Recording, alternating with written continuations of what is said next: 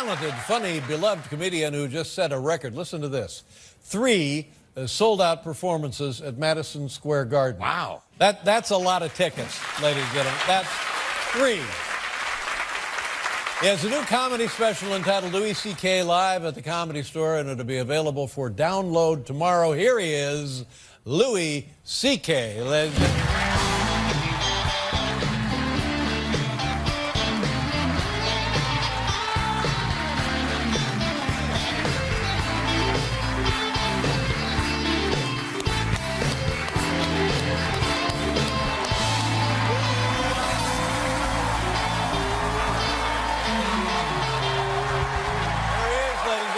You look great. Thank you. Thanks for the tie. Not bad. Good to have you here. I appreciate it. They go crazy. Thank you. Thank you. I appreciate you coming out in the storm. How's your family? Is your family all safe and ready to go here? Everybody's okay, yeah. Are the girls looking forward to a big New York City blizzard? Yeah, they're very excited. You know, for us it's bad news, and for them it's great news. Yep, because they get probably 1 or 2 school days off. Probably, yeah. And I try to keep them, you know, ready for I tell them we're probably not going to make it. We're probably all going to die. And then... Really? Yeah. I don't think we're going to make it, girls. That's what I told them. Well, that's too bad. Yeah, that's a lot of snow. Dad's got to go do a talk show, but I don't think we'll make it. No, I don't think we're going to make it, yeah. This thing is mind-boggling, and I understand there was a 4th show at Madison Square Garden, which you suspended because people can't come out in the snow. That's right. It was tomorrow night. I sold out 4 shows. Right. I did 3 of them. And then tomorrow was the next one, but, you know, it's crazy. Come to that. Nobody's going to be here. Well, congratulations. That's one of those things in your career you should be very, very proud of. I am. It was pretty great. Yeah, good for you. Thank you. Now, when you're working an enormous arena like that, how do you create an intimacy that would be conducive to comedy? Yeah, it's funny because, you know, if you go see a concert like a rock band, everybody's going, woo, you know. But that's not appropriate during comedy because you're supposed to just listen. Yes. Politely, you know. So it is a weird feeling that there's 15,000 people and they're just sitting there listening. It's a little unnerving. Well, that's a tremendous piece of power that you have over, and that's a great tribute to you, great respect. Well, it does. For you. It feels good to make them all laugh at the same time. 15,000 people laughing at your jokes. That's kind of an amazing feeling. But also having them sit there looking at you, listening is really great too. But I always see, I've done it 3 times now, and it was the same every time, that they're all laughing, the show's going great. But what I see are, there's at least, in 15,000 people, there's like 1,000 disappointed people. There's like 1,000 people. No. And they're dotted, I see them all. You see them? I see them still today, but during the show, I see them, just guys going like, Yeah. Those are the ones that you really see. Everyone's going, yay, and I'm just, oh, I'm sorry, buddy. That you're reading their disappointment accurately. Absolutely. I'm 100% sure. Well, I'm not sure that's true, but I share the feeling. I know that. Well, hell, I know it here tonight. Well, the more people you reach, and the more people that see you, the more people are going to think that you suck. That's just a law of mathematics. Yes, but you can't please everybody. Let me explain it to you this way. If, in fact, that's true, why would those people go to the trouble of ordering the tickets online and showing up? This is just miserable. I don't know. They just like to go to... That's not their fault. Well, no. Okay. It's not their fault. I don't know. They heard I was good. Case closed. They heard I was good. Well, you ought to... Is there a discount if you're a miserable... There should be. Yeah, there really ought to be in life. Now, when I started doing stand-up comedy, I went to a place called the Comedy Store. Yeah. And I love the Comedy Store because, for one thing, there is no better location for a club, especially in Los Angeles, than right there on Sunset Boulevard. That's right. Looking out at the beautiful lights at the nighttime and the sunset, the excitement and so forth. And you also worked there, but you didn't... What is the problem? You didn't like it or you do like it? Well... you have to pass audition there, no matter who you are. And I never really worked there because I didn't get a chance to audition. And then at one point, I'd been on your show. I was a known comedian. And I called and said, can I work the Comedy Store? They said, you still got to audition. So you have to come in and they put you up for like a... Yeah, they put you up for a few minutes and you do your act for Mitzi Shore, who is the owner. She's the one she started the club. And so Mitzi Shore, I came in to audition, and she's sitting in this table directly across from me. And I go on, and there's a light here that indicates... They used to have a light that would flash. It was like Eddie Cantor's portrait, caricature, and it would go on at the end of 5 minutes. That's right. Yeah. So when you see Eddie Cantor, get off stage. That's right. Basically. So I go on, and I say, hi, everybody, and I start... I don't think I said hi, everybody, but... Hey, hi, you miserable... What are you doing here? Yeah. I said hello, and I started a joke, and the light went on immediately. And I thought, well, that can't really be it. Yeah, it gotta be. So I keep going, and I see Mitzi, and she's going like this. Literally, she's going, like pointing and then doing this. Oh, get off. My goodness. And I thought, well, I've been doing this I'd already been doing it like 20 years. I was like, I'm not going to get off stage after 10 seconds. No. So I did like 5 minutes. The audience liked me. And then I left, and my manager called, and she said, I hated him. It's terrible. So I wasn't allowed to work there. So did you never went back? I know. No, after a while, I don't know.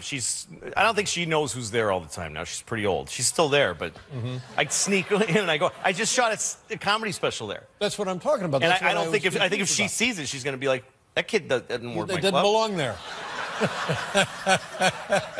You know what I think this is? I think it's some kind of a misunderstanding.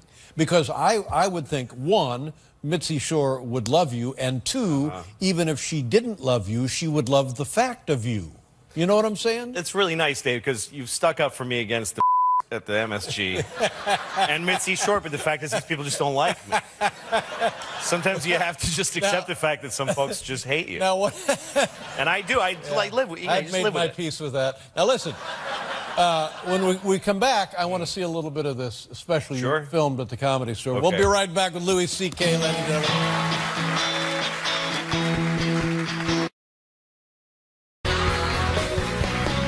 It's me and Louis C.K., ladies and gentlemen. I'm gonna start telling people that I sold out Madison Square Garden, and they're gonna say, "Wow!" And I said, "Yeah, but you know, it was the night of the big blizzard." Before we get to the, tell me about the Super Bowl. What do you care? Do you like? Do you want? Do you know anything? Well, I'm from Boston, so I'm a Patriots fan. Yeah. And, why are they so oily? Well, because they want to win real bad. Yeah. So sometimes you do stuff that's not fair, so that you can win. I have no problem with it. I think it's hilarious. Well, it is hilarious. Why not? It's a stupid football game. Yeah. I mean, just deflate the balls, poke a guy in the eye or whatever. Yeah. It's football. But now, I put a lot of thought to this because I don't have other than the fact that they beat my Indianapolis Colts. Well, and football people tell me that an underinflated football usually represents about 45, 50 points. Exactly. Different game. That's a stretch. So now I'm hot. Right. Sure. But it was the Tom Brady's at the press conference after they beat the Ravens. Have you heard this story? Yeah, he's talking about his balls and stuff the whole time. No. This is after the Ravens game. Sorry, I don't know. And he's saying the Ravens are upset because they're running trick plays and they got different lineups and formations and stuff. Yeah. And Brady says, well, they should read the rule book. Now the Ravens think, wait a minute. Pretty boy is telling us to read the rule book? Right. So the guy, Harbaugh, calls Pagano in Indianapolis, and he says, you know what, they're using underinflated balls. Make a stink about it. Yeah. And that's how the whole thing started. So Tom Brady is getting, for shooting his mouth off, he's getting it right back. That's right. It's great. Yes. It's great. It's fun. It is fun. It's fun. When it's your turn to use the rules, you use it against the other team. And when you want to do something wrong in order to win, you do that. Yeah. And then you get caught and people yell at you and you just go, I don't know. I mean, that's right. I'm positive that's what happened. That's what happened. Now, Belichick, I think that Bill Belichick and Brady had a meeting and they said, how can we get an edge? And he said, I'd really like the football to be easier to grab. And he said, okay, I'll deflate it. And afterwards, just deny it no matter what anybody says. It would be great if they deflate it and put a squeaky thing in it. But now, are these the lessons you teach your girls at home? Well, they're not ever going to play football. Well, I think this is confined to football. It's only in the world of football. Well, I mean, I don't know. There's a balance with your kids because you want them to be honest people. Because you want to be able to say you raised an honest person. Sure. But you want them to have a good life. You want them to use every tool available to them. Yeah. And sometimes lying is a very effective way. No, Louis, this is where you and I are going to part company because I Why? will tell you now something that I know you know, and I know you've told your kids. Honesty is its own reward.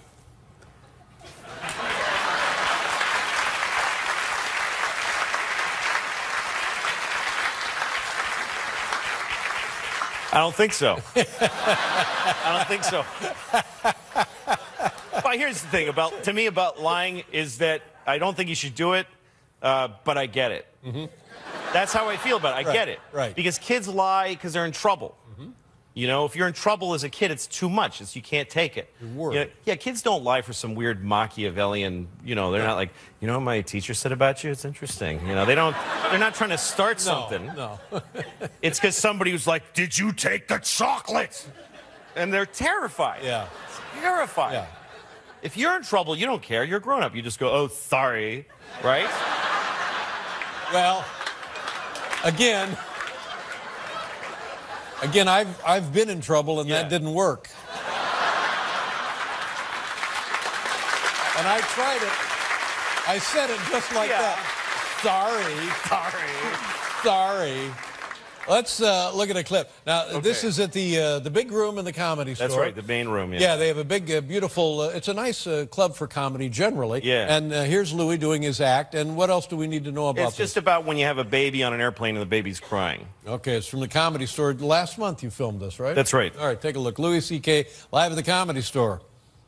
I remember one time my baby was crying on the plane. She was really upset. And this guy, some businessman on the plane, because businessmen always think that every flight is a private plane of theirs that we're all, like, piggybacking on. And this guy has this newspaper, and he turns around to look at me and my baby, and he looks right at me. He doesn't kind of, like, go like this. He looks at me like, Like, could ya? Like, oh, I'm sorry, is this bothering you? Let me just...